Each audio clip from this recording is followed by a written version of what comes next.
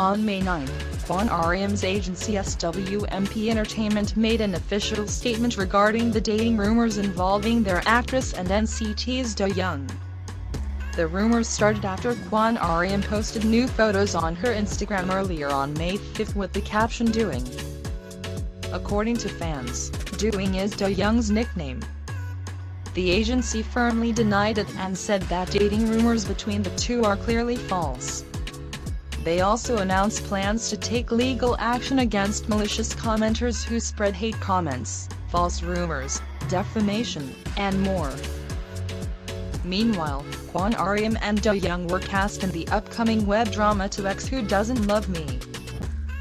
The two are paired together with Ahreum's character being in an unrequited love story with Doyoung's character.